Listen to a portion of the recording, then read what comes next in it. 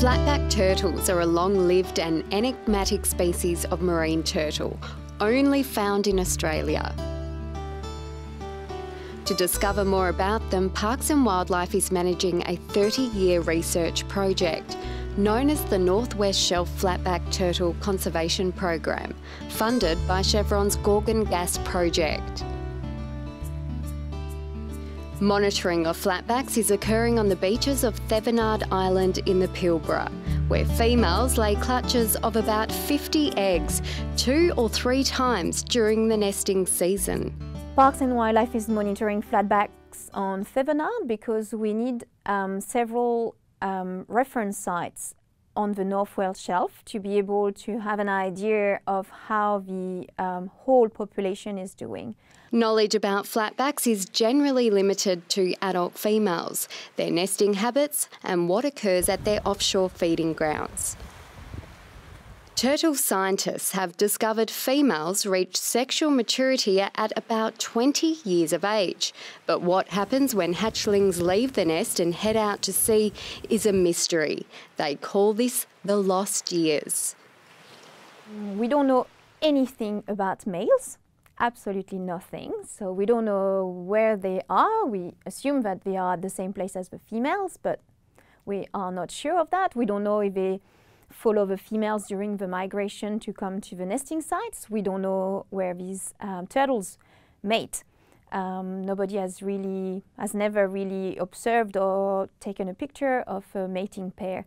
These knowledge gaps are what drive the department's sea turtle researchers and intrigue the wider community.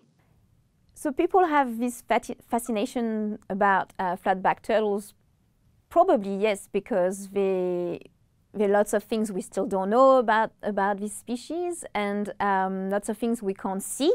It's actually not so easy to observe a sea turtle, and it's definitely a treat, I guess, for lots of people to be able to come to a nesting site and to see a female laying eggs and to see the little hatchlings. For several weeks at a time during the November to March nesting season, staff monitor the females in often very hot temperatures, while working predominantly at night to attach numbered flipper tags and microchips to help ID the turtles.